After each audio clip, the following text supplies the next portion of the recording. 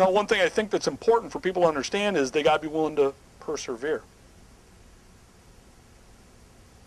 You hear the naysayers that say the industry requires that you work way too many hours. You hear the naysayers, you can't make any money at it. Poor benefits, poor employees. Can't compete. High failure rate. But let me tell you the bigger reason for the red. None of the things that were listed. Bigger reason for the red is you got some guy or gal who's not willing to operate, and they're not willing to persevere. This is not going to be all peaches and cream. Trust me, you're going to open the restaurant, you're going to come down through that first week, your dishwasher's not going to show. You call around, staff doesn't want to come in. Your first thought's going to be, they were right.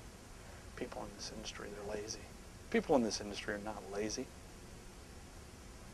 People in this industry don't care. That is not true. People in this industry do care. Oh, they're just kids, you can't count on them. Interestingly enough, the U.S. military does. U.S. military gives somebody a multi-million-dollar piece of equipment 8-10 weeks after they put them on the bus and brought them to boot camp. Has nothing to do with that. Has to do with, for the most part, the person who starts with that negativity when little Johnny doesn't show up for his shift is the person who doesn't want to operate and doesn't understand what it takes to persevere. Trust me, I've washed my share of dishes. I'm an operator. That's where my passion is. I've been doing this for a long time. I still have my biggest comfort zone in running a restaurant, day to day, running the shift of a restaurant. That is where the love is. It's instant gratification. It's on the floor, intense, interacting with employees, interacting with customers. I know how the thing's going. It is my basketball court. I know where the moving parts are. I love it. But it's the person who doesn't. Well, I just wanted to buy a business. Well, I wanted to do the marketing. I wanted to invest. This would be equivalent to Michael Jordan saying, I don't want to play in the NBA championship. Say, what? You don't want to play in the NBA championship? This is the game.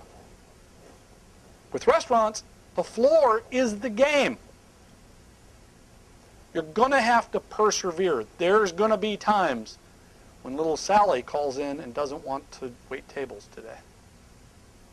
There's going to be times when somebody complains about your food. Your food isn't so perfect that somebody's not going to complain about it.